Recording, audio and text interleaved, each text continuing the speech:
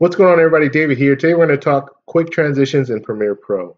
So there's two different ways that I do this. One I like over the other, and I'll go ahead and show you guys how I do it.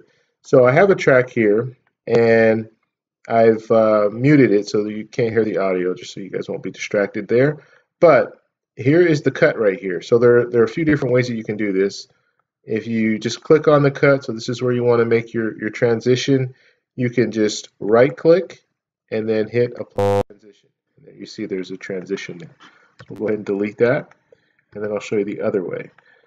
The other way here is just to click the clip here, and then you're going to hit Shift D, and it'll give you the default transition.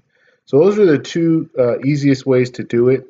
I like using the keyboard more because it's just easier for me. And the way that you do the default, so now if you want to set it up so you can have your default transition, and I like to use pretty much the same transitions when I'm going through it. It just makes the video flow a little better.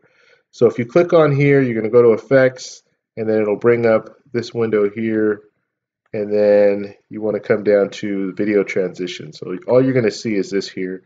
You want to click Video Transitions, and then you'll move down, and then there is the dissolves, and that's my default. Now, once you find the what you want to make your default, then you just right-click, and then you can set it.